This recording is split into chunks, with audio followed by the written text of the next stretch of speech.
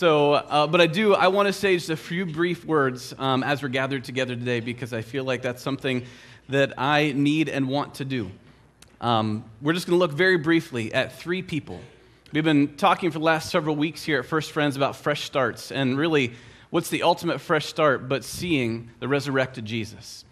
And so today we're going to look at three just brief snapshots of people who saw the resurrected Christ. And I invite you, as we see these snapshots, these short stories, see if you can find yourself in these stories. We're going to look at skeptics, nostalgics, and desperate divers. So, let's get started. Here's the first one in John chapter 20.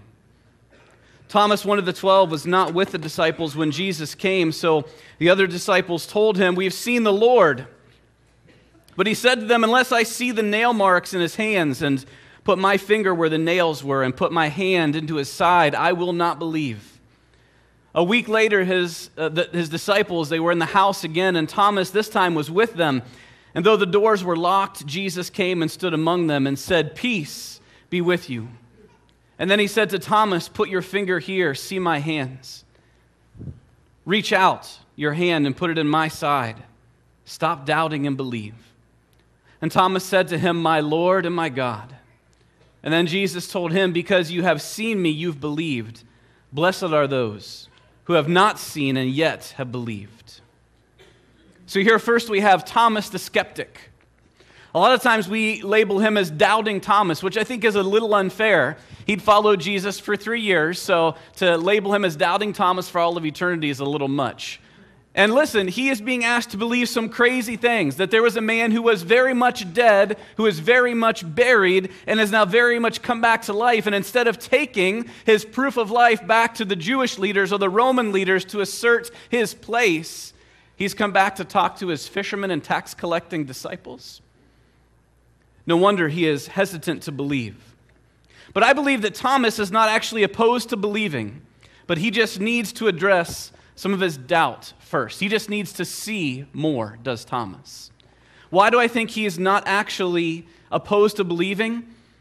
Because a week after his missed opportunity to see Jesus, he is still hanging out with the disciples. I think had Thomas been deeply opposed or disillusioned at this idea of a resurrection, why stick around with these guys and hear the story told over and over again, celebrating over and over the thing that he missed out on? Why would he be there? The fact that he's still with them makes me believe he still wants to believe, he just needs to see more. It reminds me of this deep truth. We can only survive on secondhand belief for so long.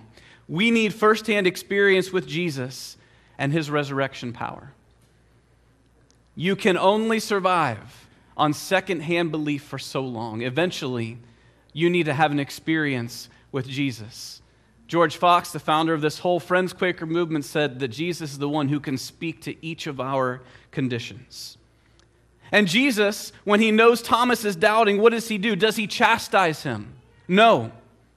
Does he shame him for doubting? No. Instead, Jesus enters into Thomas's doubt and he invites Thomas to actually come even closer. I think sometimes when we have people who doubt, we want to try and chastise them into belief or guilt them into believing. Jesus did neither of those things. He simply said, "Come closer to me and see for yourself."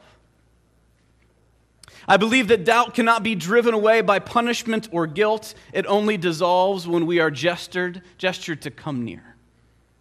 And if we're trying to battle guilt by telling people they should feel guilty, or battle doubt by telling people they should feel guilty about their doubt, we're going about it all the wrong direction. Psalm 34 says, "Taste and see that the Lord is good." Right? And when Thomas comes near, more than wanting to see Jesus' face, more than wanting to hear Jesus' voice, what does Thomas actually want most? He wants to see and touch the wounds of Christ. Well, I want to remind you today, church, you know what you are in this world? You are the body of Christ. And yes, you may be doubted sometimes. But I think we should take on the example of Jesus. When the church, the body of Christ, is doubted today, instead of getting angry and frustrated and just blaming people, we need to invite the world, come closer and see all of our scars. Ugh. Yeah, it's really uncomfortable, but it's what Jesus did and it's what we're called to do. Come closer, world. See our imperfections. They are everywhere. And yet we are still beloved by God. Thomas was a skeptic. Can you see yourself in his life?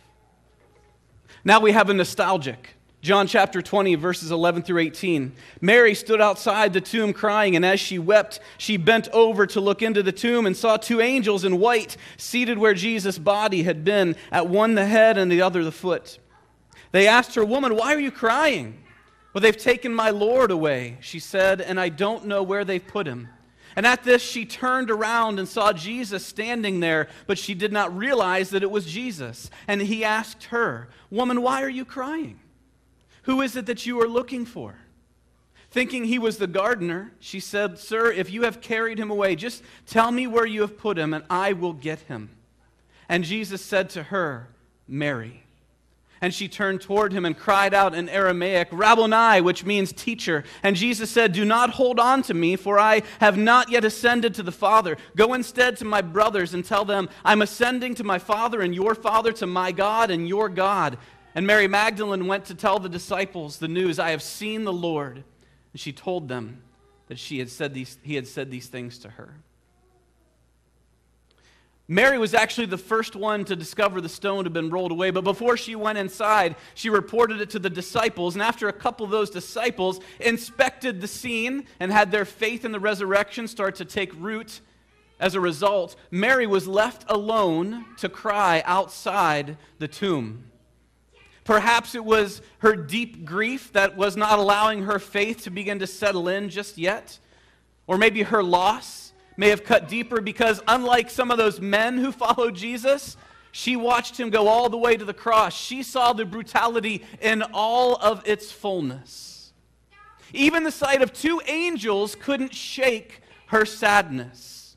So turning to leave, she sees Jesus, but she doesn't recognize him. Why? Why does she not see Jesus? Now, somehow maybe Jesus was concealing his identity. He does it also on the road to Emmaus in another story, but I wonder, maybe, perhaps, she's looking for the old Jesus.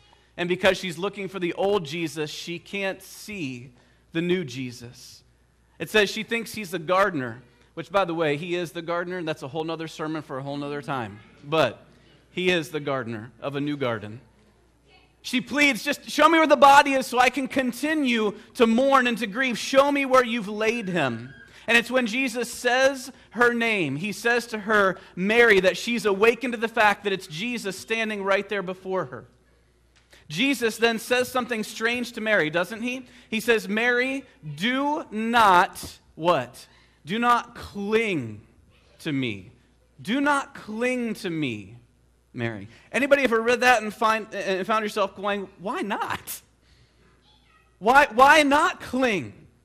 Can you imagine the condition Mary has been in and now realizing that Jesus is in front of her? It's like seeing, those famous like airport reunions. Like a sibling and a brother, maybe a brother they thought was lost and dead and now has somehow almost miraculously come back to life. Can you imagine stepping in the way of the sister and going, "Oh, hold on, don't cling. Don't cling." Why would Jesus say to Mary, "Don't cling to me, Mary"? I think it's because God meets each one of us exactly where we are, and he speaks into our lives what we particularly need. I mean, Jesus said to Thomas, "Come closer and touch my wounds," and he says now to Mary, "Whoa, don't cling to me." Why? Because Mary's problem isn't doubt. Mary's problem is grief, and I would say a little bit of nostalgia. I heard a pastor talk about this recently. I was taken aback at this idea, and I see it here in the text, nostalgia, because I think that Mary believes that everything she's lost has now been restored, and that she can finally get things back to the way they used to be. Things can go back to the way they were now. The healing that he used to do, the teaching that he used to do, the spiritual authority that he spoke with, the challenge to the corrupt leadership of the time. They can finally get the band back together because Jesus is back, and it's going to be just like it was. But Jesus looks at her and says, "Don't cling to me," because he says, "I have not yet ascended to the Father." In other words, Mary, things are not going back to the way they were. They will be better. We're not going to go back to the way things were, Mary, but I promise you things will get better. Do you ever find yourself being nostalgic for what used to be? Do you look longingly back at the way the world or the culture or the nation or the church was 20 or 30 or 50 or 60 years ago? Looking back on if we could just get back to the way things were. Spoiler alert, we will never get back to the way things were. It will never happen. And when we cling to the past, we prevent ourselves from entering into what God is doing next, because next will be better. So I think Jesus sometimes has to say to some of us still, don't cling. Yes, you can remember the past, you can celebrate it, but you will not get it back. But if you're open to it, God is still pulling the world towards a glorious conclusion by doing everything new. Mary is a nostalgic. Can you see yourself in her life? Here's the last one. The desperate diver is Peter in John chapter 21.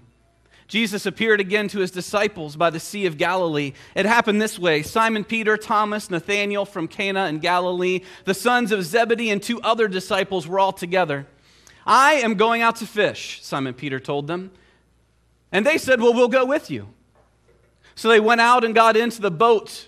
But that night they caught nothing. Early in the morning, Jesus stood on the shore, but the disciples didn't realize it was Jesus. And he called out to them, friends, haven't you any fish?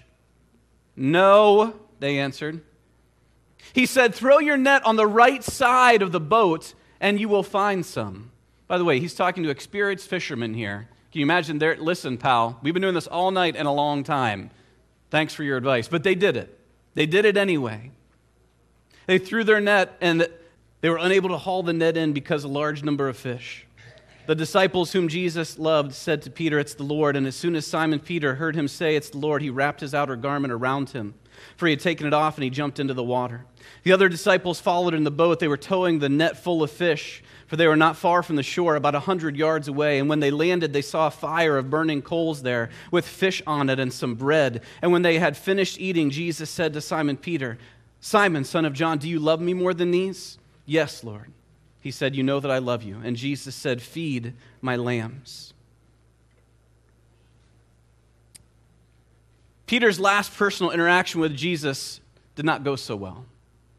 If you know the story, you know that Jesus spoke of being betrayed near the end of his life, and Peter stood up and promised, I'll remain beside you, even if it means I have to die. And then when things got tough in the courtyard, Jesus was being questioned and accused, and Peter stood at a very comfortable distance and eventually denied that he even knew who Jesus was. So now Peter decides to fish, we're told. He's deciding to go back to what he knew.